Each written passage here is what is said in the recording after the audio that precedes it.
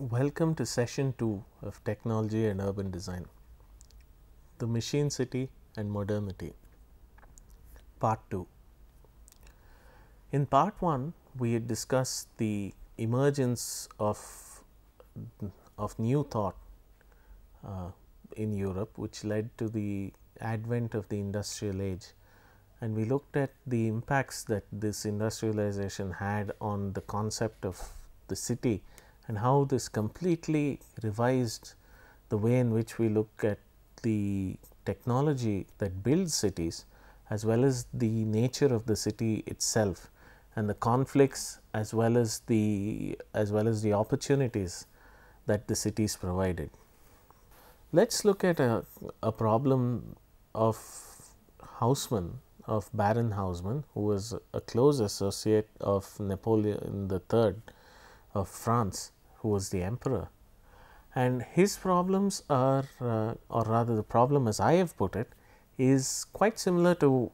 something that John Nash faced a few years ago before him, in that Paris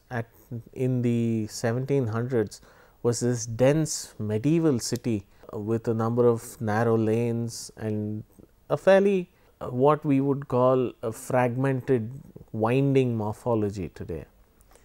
This presented a problem to a country that was priding itself on its modernism, on its industrialization, and wished to see nice, broad, clean streets everywhere. And yet they were confronted with these tiny little streets all over Paris, which were built organically over time and were essentially belonged to an age that was already over, the medieval age, and this challenged the people of Paris and in general, and Baron Haussmann, who was tasked with reshaping Paris in particular. And this was the scale. These are a few photographs of streets that were untouched by Haussmann in his program, and these are the scales of the streets that existed prior to Haussmann's famous program of reshaping Paris. And as you can see, these were narrow streets that were filled with tall buildings on either side, and this was at the time considered unhealthy. It was considered a relic of a previous age that did not have relevance in the modern world anymore. And so this perception, which was based in great reality, because you had fires that spread from building to building extremely fast, you had diseases that spread extremely fast, but there was also at the bottom of it, there was also this in addition to the reality of the situation, there was also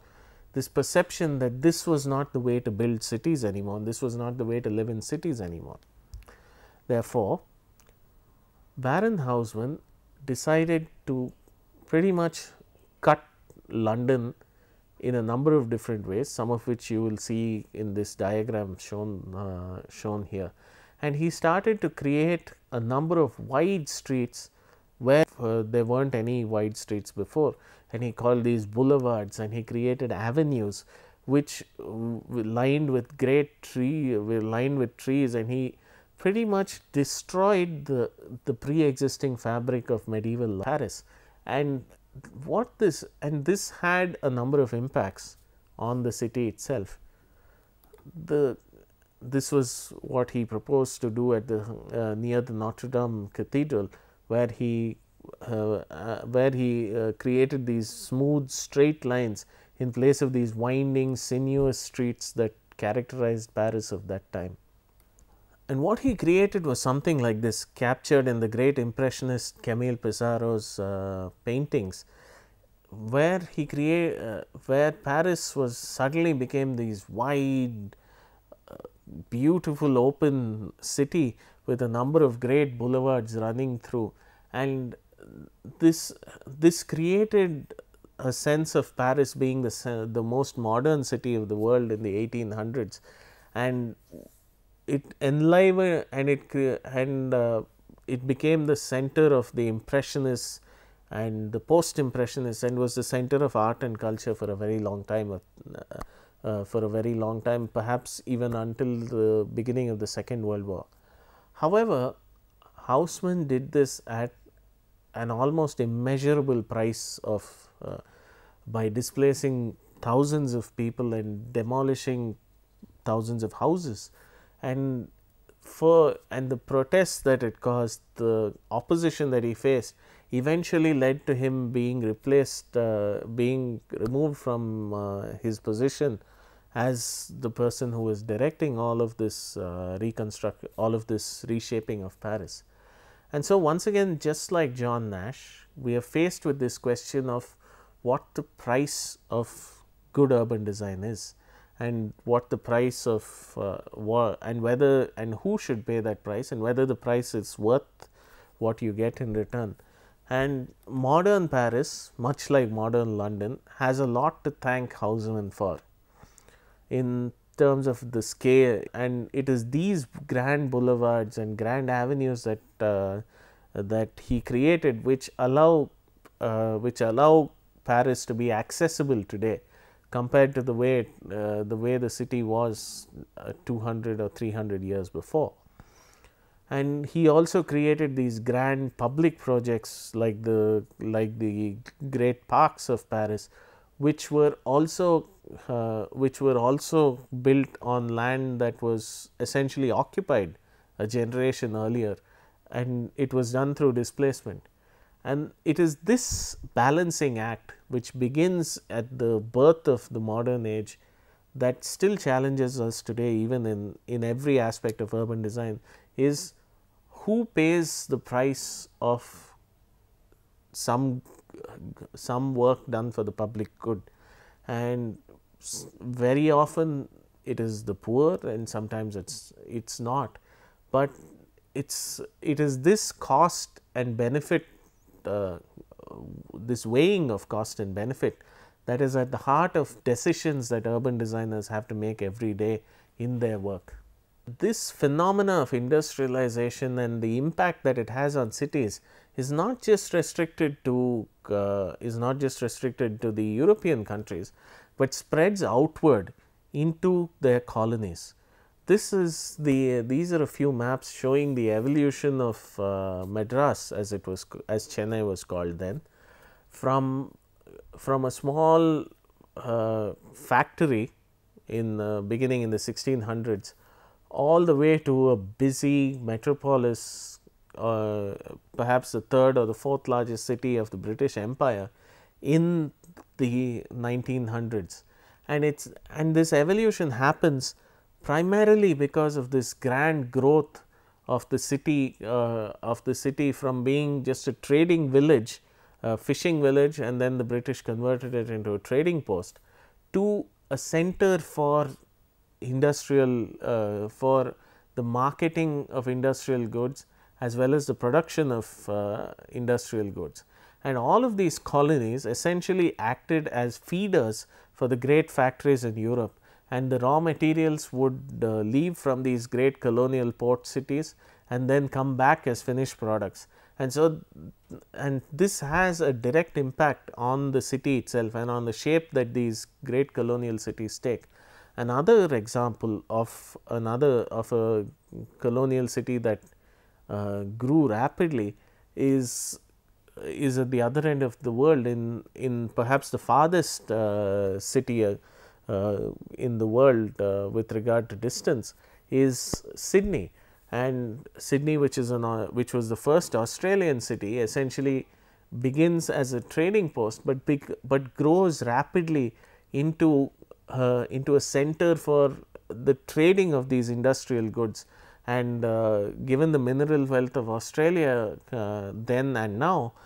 a lot of these raw materials were pumped out into the ocean, into Europe, and then similar to the colonial cities of India, they received the finished goods, and then those were sold to the resident populations. So the impact of this industrialization is felt throughout the world, and it's felt uh, perhaps for good or bad to a great extent in the colonial cities themselves. The emergence of the industrial age also creates the rise of the great corporations, the most famous and infamous of them being the East India Companies of the Dutch East India Company and the immensely successful British East India Company. And these companies become governments on their own, and so they start to build these great towns dedicated to themselves, and these to house, and this was also in response to the poor working conditions that a number of people were criticizing. So these countries, these companies start to become little countries on their own, and they start to build, and these towns that they built are famously called the company towns. The first, one of the first being the famous salt works by Claude Ledoux at a place called Chaux in 1775, and this was a perfect example of what they thought the company town looked like, which was neat, orderly, perfectly geometric, and centered towards and focused towards the factory of the center, and the emphasis was on the factory. The emphasis was on this great project that they were undertaking of producing something which would be consumed by everyone. And the regularity of the geometry, the severity of the symmetry is quite strong, and it's something that reminds you of other palaces of palaces like Versailles, where the symmetry is used as to reinforce the structures of power, and the design itself becomes a tool of something more than its so called utilitarian value. This is a plan of Chaux as it was finally conceived, and this is a visual of the building of the salt works as it would have eventually been built had it been built in full.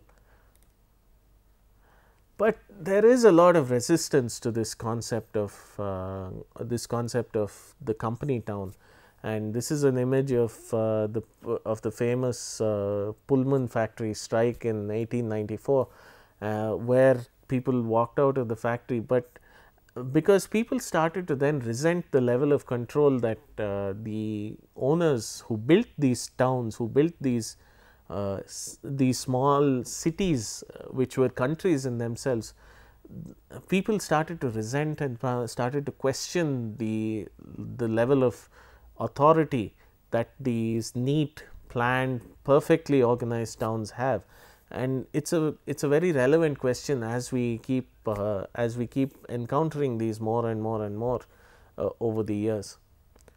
The famous Bournville is a famous town in Britain, built by the Cadbury, by the owners of the Cadbury confectioners, and this was meant to be a model village which would basically revolt against the industrial city of that was depicted in people like Dickens and Gustave Doré. And you can start to see that, and the images that they produced to support the building of this town essentially leads to this great embrace of the village as a place as a setting, mixed with the urban ethos, which would then become very important in the next few decades, as we will see in a few slides. We also, in India, we have extensive experience with this, with the towns being built by a single entity, famously Jamshedpur, Bhilai, Bokaro, and all of these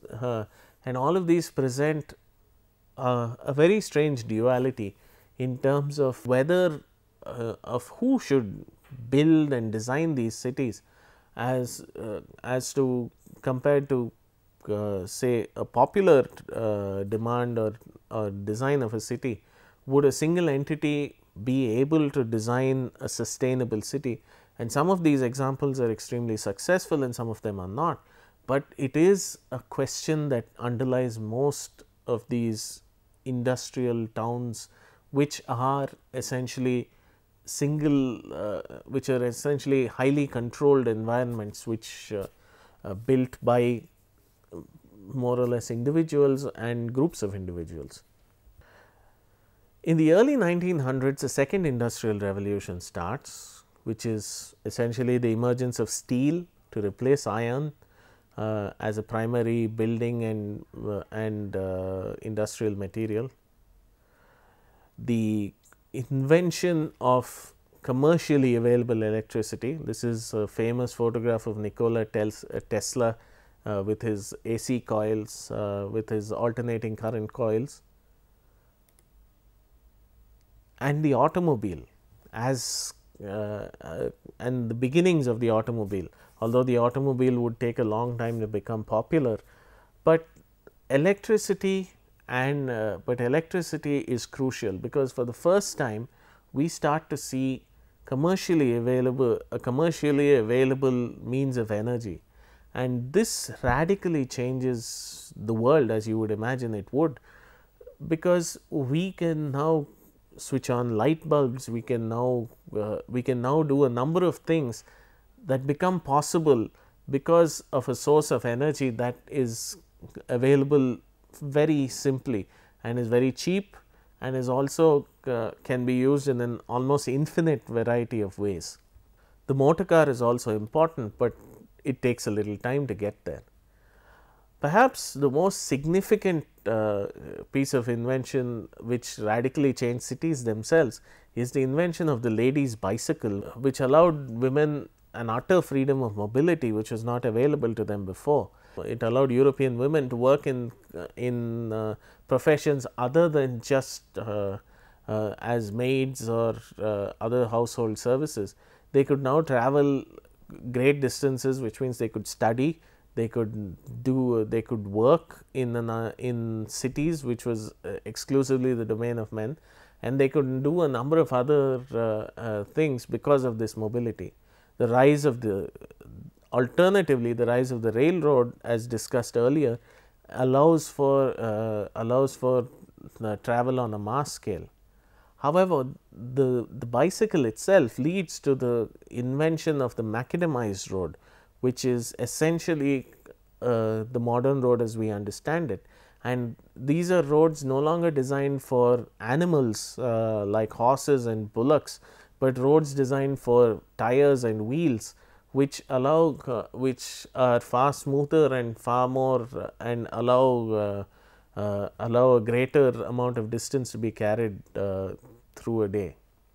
We also see the rise of communications like the great telegraph lines that were laid in the 1890s, including to Bombay and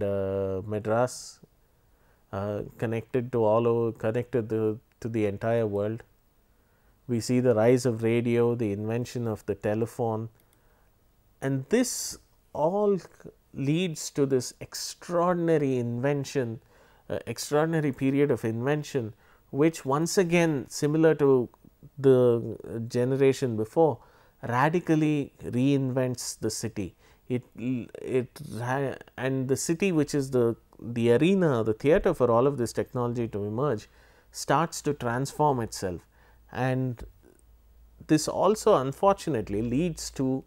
the first industrial war, which is the First World War, which essentially takes all of this technology that's been invented and then finds a way to weaponize it. And for the first time, civilian populations are affected on a scale never seen before. And this leads to a great questioning of the role of technology, but at the same time it also leads to a certain celebration of it. The generation that saw the First World War at a young age becomes perhaps one of the greatest generations in history, where we see great artists like Picasso, scientists like Einstein, and political thinkers like Mahatma Gandhi emerge from the ashes of the First World War, which becomes a symbol of what was wrong with the world, and all of these people start to question the role that technology plays in society, and some of them embrace it, some of them critique it, and some of them utterly reject it, like Mahatma Gandhi did. And this somehow leads to a sense of perhaps questioning of of the role that technology plays in our daily lives. However, the First World War itself leads to another revolution in Russia, which we call the Russian Revolution today. And the Russians are essentially, they embrace technology as a means of allowing the Soviets essentially embrace revolution as a means of elevating the peasant to a worker, and therefore allowing him to have a better form of life. The socialists then invent perhaps one of the most enduring aesthetic movements in history, called the constructivists, and a number of these constructivist monuments were built. But however, their drawings and their concepts are extremely powerful, and most famously is Tatlin's monument to the Third International, seen on the bottom right corner, seen on the bottom right. And this is an extremely machinist aesthetic. It celebrates the power of the machine to elevate people in society, and people that inspires people like and they are also, or rather they are inspired by the futurists, perhaps the most famous person being Antonio Santaglia, who draws these imaginary cities which are deeply machinistic and yet deeply heroic in some sense, and the futurists, much like the constructivists, are celebrating the machine, and they are somehow infusing that celebration into their urban design and into their architecture. And these are Santaglia's famous sketches of the new city, or La Città Nuova as he called it. And Antonio Santaglia himself was a victim of the First World War. So there is a deep suspicion as well as a profound celebration of the act of war, as well as the war that the machines allow to happen. This leads to perhaps the most productive period in urban design and urban planning. You have the emergence of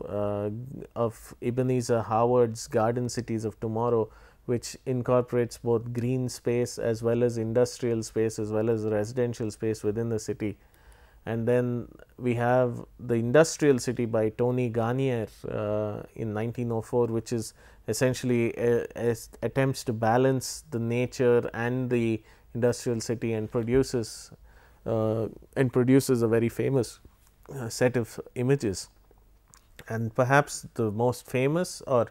perhaps the most infamous, is the Radiant City by Corbusier, by Le Corbusier, where he demolishes a huge part of Paris and then installs his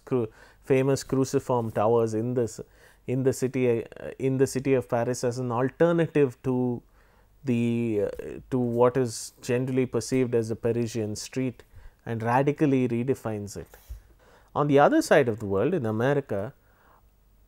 one particular invention upends urban design completely, and that is the invention of the safety elevator, essentially an elevator that would not fall even from a great height. And this allows the transformation of what is a fairly typical port town, which is not very dissimilar from cities like Chennai or Sydney, and this city is called New York. And New York transforms itself, as you can see from this image in 1873. It transforms itself into, by 1913, as you can see through this image, as something that is starting to look like the New York of today. And the elevator, this single piece of technology, the elevator, allows buildings to grow taller. It allows them to it allows buildings to be built at hitherto unseen heights. And then New York is transformed even by 1938 into something that very similar to what we say today, and the skyline and this idea of the skyline of the city, rather than the image of the city, is dominated by this concept of the skyline, and this is popular primarily because of technological reasons. And this is perhaps one of the best example of the impact that one particular form of technology can have on urban form itself. One of the most important doctrines of the post First World War era was the emergence of the Athens Charter, which was essentially supposed to be written by the CIAM, or the Congress of International Modern Architects, but was fundamentally written by Le Corbusier, and it exposes this idea of Corbusier's of functionalism, and it talks extensively about creating a functional city. Now, this is a radical concept even then, but it is something that somehow attracts a lot of people, because it talks about the city in terms that a lot of people celebrate, like utility and practicality, and these are words that have become extremely important in the aftermath of the industrialization, and people start to apply it to the city as a whole. And therefore, the functionalist city starts to become an idea that is very important, and it is an idea that we are still dealing with today in many different forms. This leads to a Second World War. This leads us to the Second World War and the destruction that we see in the wake of the Second World War. And this means that a number of these cities have to be rebuilt, and they have to be reshaped to accommodate this level of destruction. And so, a new way forward is proposed, and the functionalist city fills the void caused by the destruction, and also the aftermath of the Second World War sees rapid decolonization. So, cities like Brasilia and of course our own Chandigarh are built as with the echoes of this concept of the functionalist city as it emerges through the generations, or rather as it emerges from the different people who espouse it. The Americans go a different way, and they invent this concept of the suburb, and the car, another very important technology, frees up the space, and proximity no longer becomes the most crucial aspect of a city. And this leads to, in the aftermath of the Second World War, leads to a rapid suburbanization of places like in America, and the texture of the city itself changes, and that hollows out the centers of cities, and the city is no longer the place to be, but that importance shifts to the suburb, and that is because of the proliferation of the car and the roads that are built for the cars. Let us conclude with an important example of the impact that cities of industrialization and the functional city. This is a famous project called Pruitt-Igoe by Minoru Yamasaki, who also happened to design the World Trade Center. This was one of the great examples of a functionalist city and all that a functionalist city could be. And we see and it won nearly every architectural award there was to win. However, in the years that followed, people started to question this particular project, and it became and because of the unlivable conditions and because of the nature of the design, it became one of the most criticized projects, and something that was built in 1958 by 1972 is demolished. And this is a famous series of photographs called the fall of modernism, and we enter into an era that starts to radically question whether functionalist architecture is appropriate anymore. and whether the functionalist city is even